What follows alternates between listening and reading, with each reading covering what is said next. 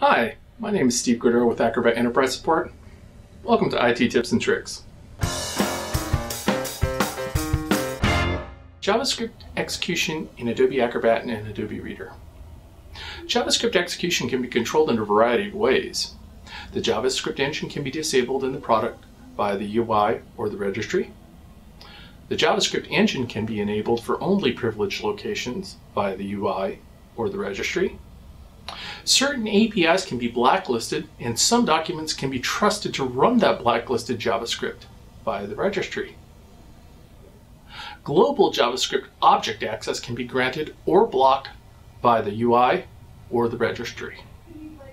High privilege JavaScript can be blocked or allowed via certified docs or privileged locations. And finally, JavaScript invoked URLs can be blocked or allowed via privileged locations. Let's have a look. JavaScript execution in Adobe Acrobat and Adobe Reader 10. JavaScript execution can be controlled in a variety of ways. First, the JavaScript engine can be disabled in the product.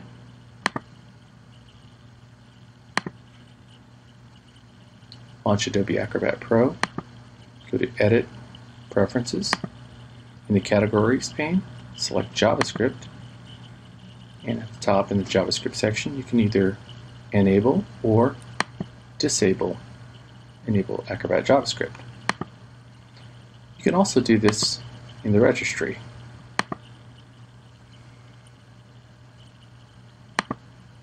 Under HKey Current User, Software, Adobe, the product name Adobe Acrobat, the version number 10.0, and the key JS_prefs.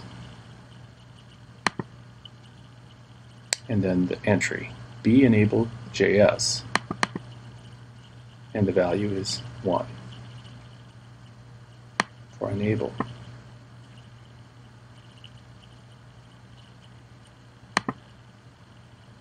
The JavaScript engine can be enabled for only privileged locations, and you can do that in the Acrobat Preferences under Enhanced Security.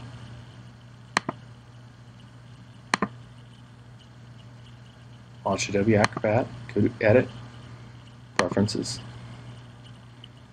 scroll down to Security, Enhanced, and in the Privileged Locations area, you have the ability to add files, folder path, or hosts for JavaScript to be enabled for files, folders, or hosts. You can also do this in the registry as well. Let's have a look.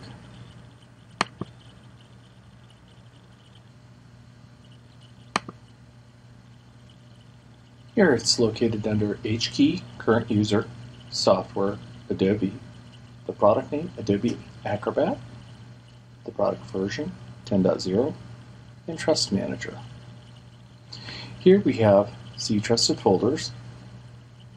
The subfolders are C Always Trusted for JavaScript, C Cross Domain, C Data Injection, C External Stream, C JavaScript URL, C Script Injection, C Silent Print, C Web Link.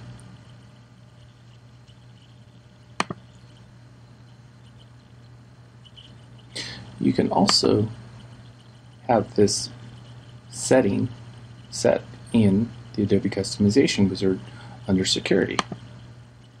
Here you can add a file, folder, or host, and you can set the preference for how it's executed under cross-domain, FDF script injection, data injection, elevated JavaScript, external content, silent printing, or web link. You can also get more information about specifying privileged locations in the Administrator's Information Manager under Specifying Privileged Locations.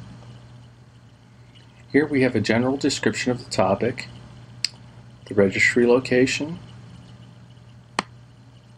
and then we have a summary table of settings that are available, what they do, and then we have more detailed on each item of the registry. Certain APIs can be blacklisted, and some documents can be trusted to run that blacklisted JavaScript. Let's show you how the blacklisted JavaScript works.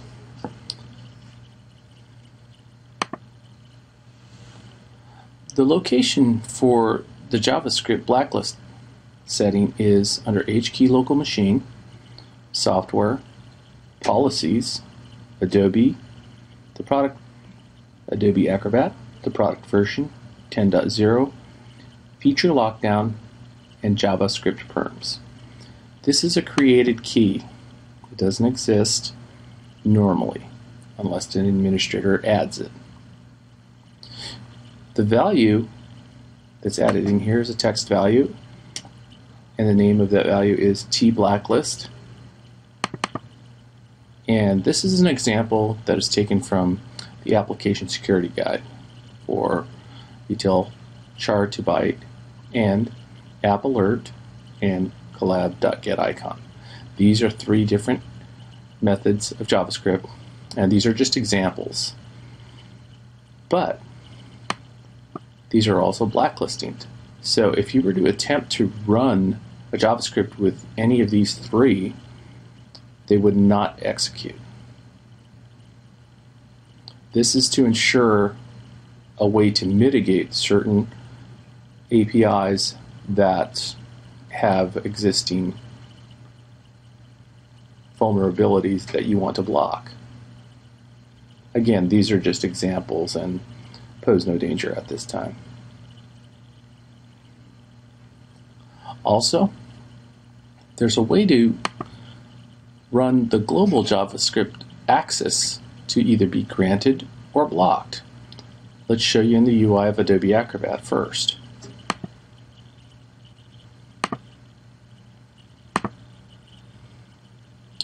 Launch Adobe Acrobat, go to Edit, Preferences, JavaScript in the Categories panel, and in the JavaScript security area, you have the ability to enable Global Object Security Policy or disable it. There's also a way to do this in the registry. Let's have a look.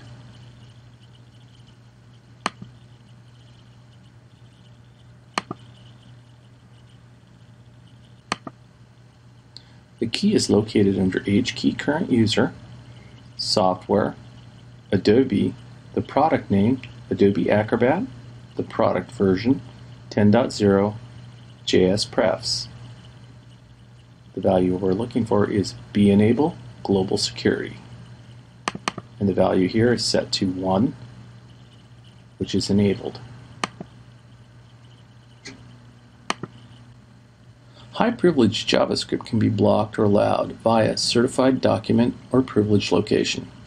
JavaScript invoked URLs can be blocked or allowed via privileged locations.